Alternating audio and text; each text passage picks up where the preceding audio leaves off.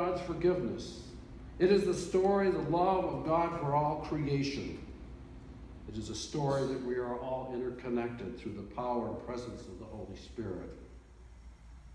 Our story is to tell of God's unmerited grace and forgiveness, God's love for all creation, and the interconnectedness of all humanity. Yes, there is ugliness in the world. We see it recently in the attacks in London and Manchester and Iraq and Iran and Afghanistan and many other places. Our world seems to think that violence, in whatever form, is a legitimate way to solve problems. Sadly, the rhetoric we hear these days encourages others to commit acts of ugliness against other persons, nations, and ethnic groups. Somehow I think if we ever learned it, we've forgotten that what God created was good, and it was beautiful.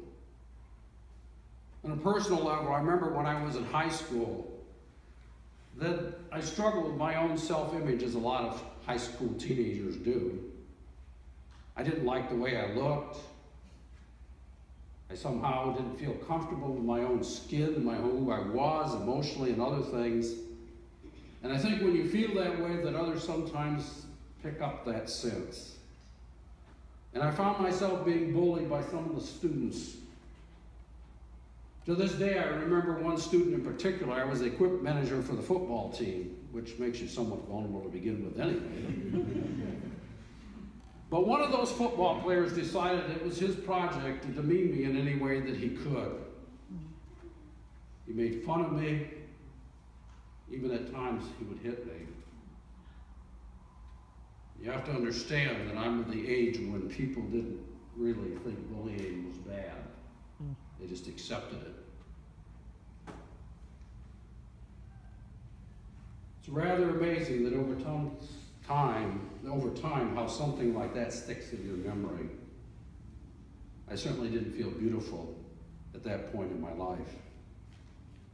And sadly, that negative self-image can become very destructive for a person and often is projected out upon other people as they put others down to falsely build themselves up.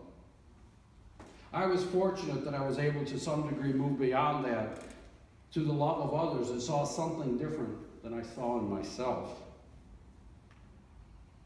It took a while. But I stand here today because I was able to move beyond that. In some ways, I wish we didn't have to have Pride Week. Now, before you run me out of town on a rail for saying that, I need to add that sadly, I have often heard people say, I love gays, but I wish they wouldn't flaunt it.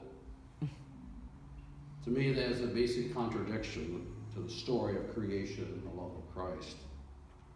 To me, it means I'll love as long as you fit into my way of seeing the world. And it's very restrictive.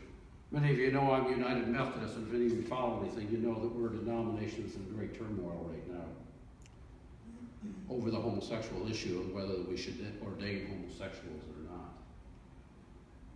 I fear that my own denomination may split over that issue, which is so sad. But you see, the world of God is not a world of conditional love. There are no restrictions on the love of God for us. When we truly see each other, the beauty and goodness of God, then at least in one sense, we see that in others. Pride Week would not need to exist. There is ugliness in the world of nature, not caused by creation itself, but by those who see God's creation not as a thing of beauty, but as something to use for their own self-interest. We use and abuse creation for our selfish wants.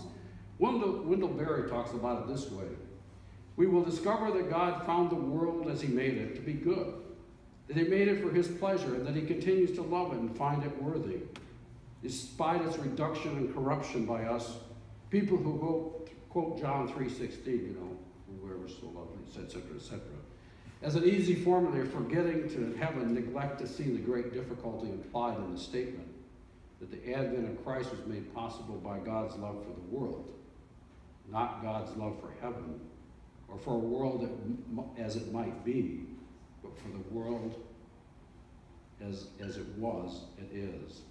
Belief in Christ is thus made dependent upon prior belief in the inherent goodness, the lovability of the world. We will discover that the creation is not in any sense independent of the Creator, the result of a primal creative act long ago and long over and done with, but is a continuous, constant participation of the creatures in the being of God. Now, we may wonder about the inherent goodness of mosquitoes or cockroaches, but in their own way, they play a vital part in the food chain of life. Try to explain that to some camper who's getting beat up by mosquitoes, though it doesn't work real well. However, the Genesis 1 story is not the only creation story in the Bible. The other story of creation in Genesis 2 has humans made from dirt and mud.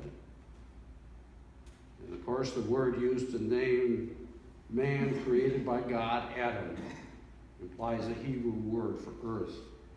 And it's interesting, it also applies red. So who knows, maybe here in East Tennessee, creation started.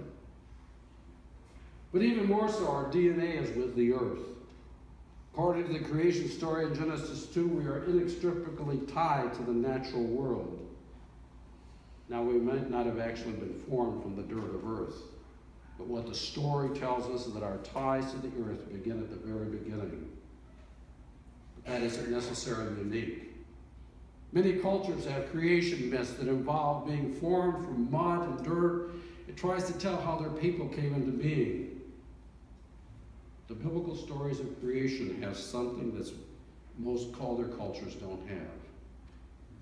Our creation stories declare that all creation is good and beautiful, and that the creation isn't just for one group of people. It is not just our parochial understanding of the Creator. God's creation is a story of universality, that God has no favorites.